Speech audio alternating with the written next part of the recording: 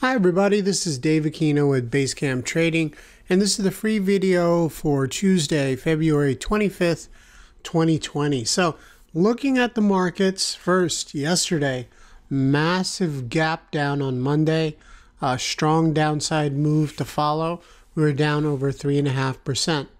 Now, historically, so to speak, in the past 10 years, Tuesdays have always been kind of redemption day for the markets that had a bad day on Monday to have a turnaround. So they've actually named the Tuesday days as Turnaround Tuesday.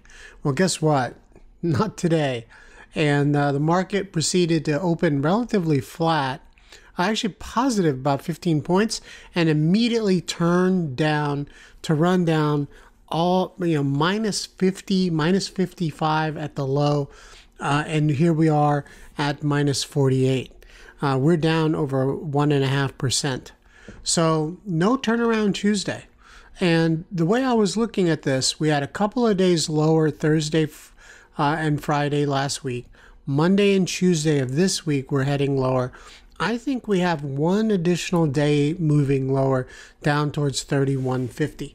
A lot depends on how we close and if we continue to get bad news, or at least no good news that the market perceives. Because again, this market is sliding lower. I feel like the major holdings in the S&P 500, Apple, Microsoft, Amazon, Facebook, and Alphabet are starting to find a little bit of equilibrium so that they may not be as bearish.